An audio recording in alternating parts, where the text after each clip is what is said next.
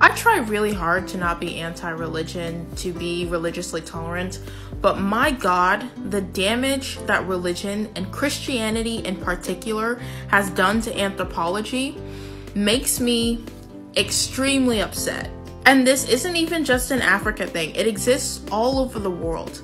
They go in, loot, pillage, steal, whatever, force the native populations to convert, and then once that conversion has happened, everyone doesn't want to admit that their ancestors are probably charbroiling in hell according to Christian theology, so they just make some shit up about how Christianity has always been the case.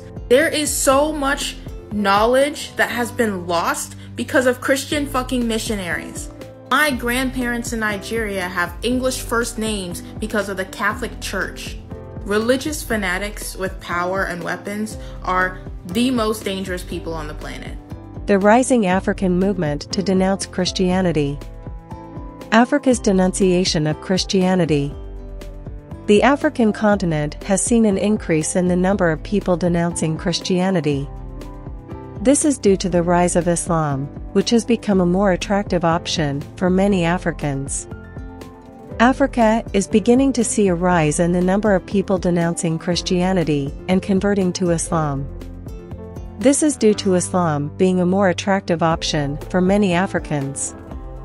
This is due to the rise in popularity of Islam as an alternative to Christianity. Why is Africa rejecting Christianity? In the past, Christianity was a dominant religion in Africa.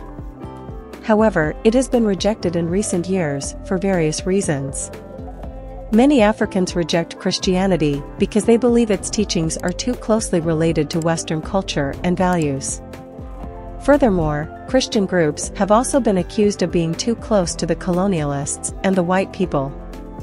In addition to this, some Africans believe that Christianity is not relevant enough to their lives and does not provide them with any practical solutions for their problems.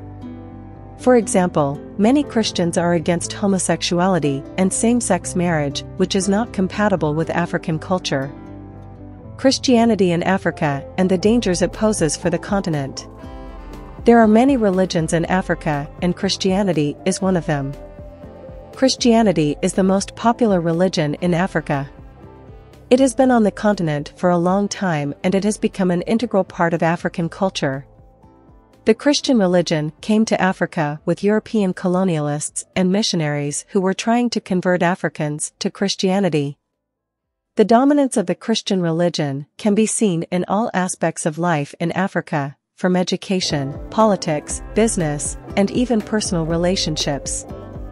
The Christian religion has had a huge impact on the continent, but there are also some dangers that come with it as well. One of these dangers is that Christianity teaches people to have faith in God instead of themselves, which means that they don't take responsibility for their own actions or decisions. This can lead to laziness, which will ultimately hurt African countries as they try to develop themselves economically. The future for Christians in Africa. Christians are the dominant religious group in Africa, and they are projected to continue to grow. There is a significant growth of Christianity in Africa, with an estimated 700 million Christians living there by 2050. Christians make up about 60% of the population in Africa, and have been growing at a rate of 3% per year.